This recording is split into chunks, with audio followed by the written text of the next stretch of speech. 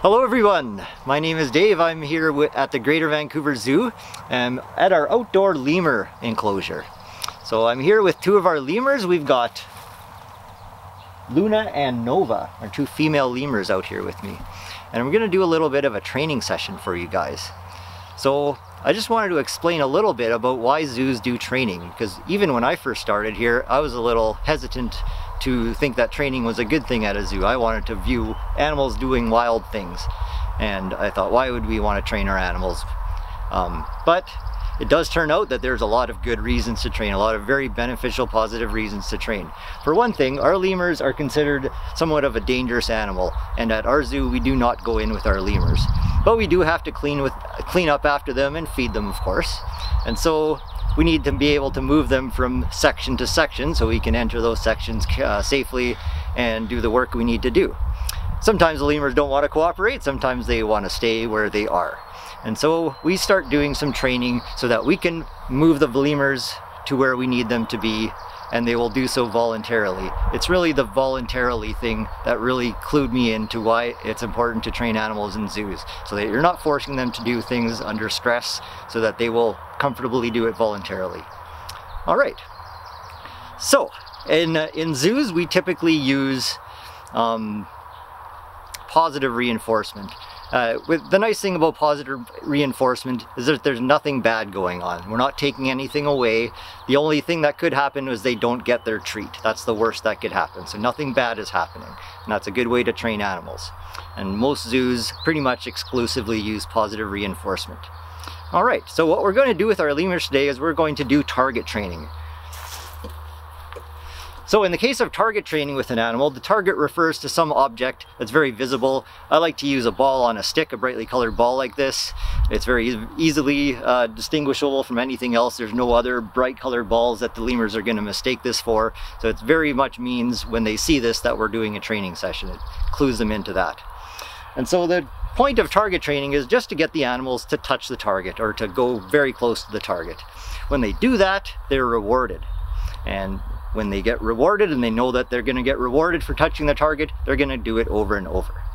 So I'm going to demonstrate a target training session with Luna and Nova. So being herbivores,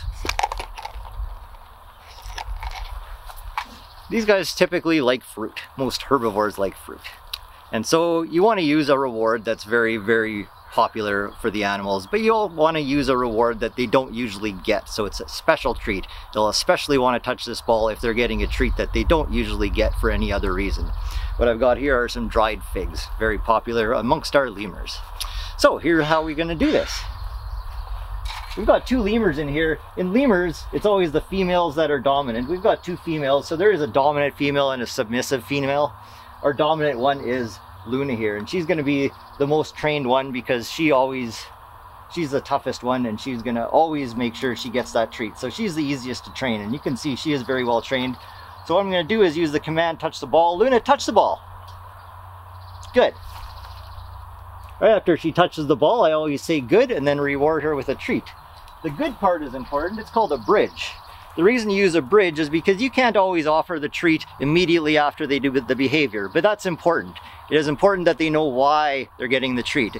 And so if you take even a few seconds after they do the behavior, it takes you a few seconds to give them that reward.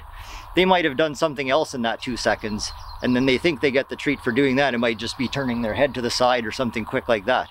You don't want them to think they're getting the reward for that. You want them to think that they're getting the reward for touching the ball. So immediately when they touch the ball, I say good. And that means that that's what you did. That's the right thing that you did, and then I can give them the treat. All right, let's try with Nova here. Nova, touch the ball.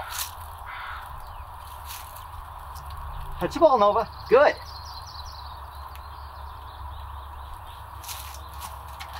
At certain times, Luna, being the dominant one, gets a little bossy and sometimes chases Nova away from her treat. So that worked out well. Sometimes we have to separate them to do a proper training session just because Luna can get a little bossy, but it doesn't look like that's happening today, so that's good. Luna, come touch the ball. Good.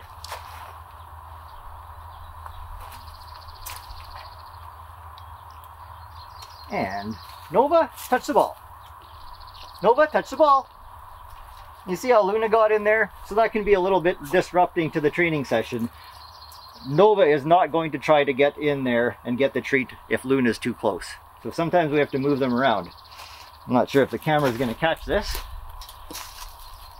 See how Luna really wants that treat today. So sometimes we might have to lock Luna up separately and train her separately from Nova. I hope we don't have to do that today. Come here, Nova, and touch the ball. And touch the ball. Hey, Luna's a little bit bossy today. I'm not going to give her extra treats, so I will try and get this one to Nova. Nova, touch the ball. Touch the ball, good.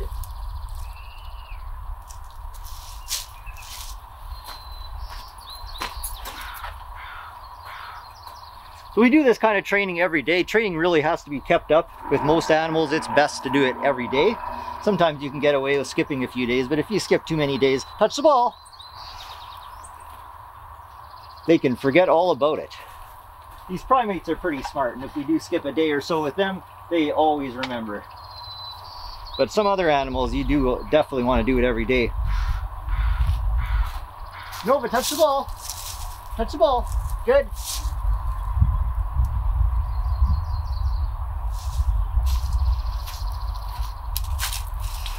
Alright, so that was just a little quick demo of how we do some of our training here at the Greater Vancouver Zoo. Thank you very much for watching.